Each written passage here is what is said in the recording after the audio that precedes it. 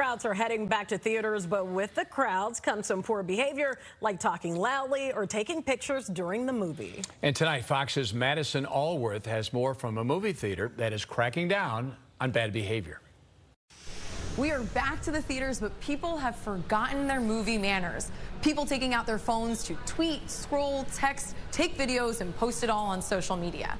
It's becoming all the more common, unfortunately. We spoke to moviegoers who have seen this bad phone behavior firsthand. It's rude. You should know common sense. We're here for a movie. Take the time. And it's not only for people, it's just for yourself as well. Like, respect your time. Like, enjoy the movie. I would have to say not realize that their sound was on and just played a whole YouTube video. And I'm like, wow, my money. I believe at the very least in single screen entertainment.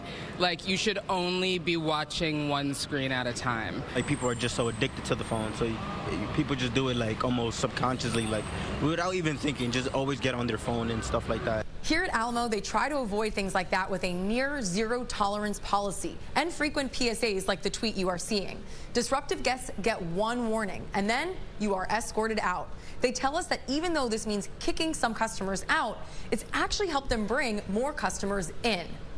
We've seen a lot of people, converts from other cinema chains, who've had some poor experiences. They've gone to theaters and seen bad projection, bad sound, bad fellow moviegoers, and they hear about us through some of our PSAs.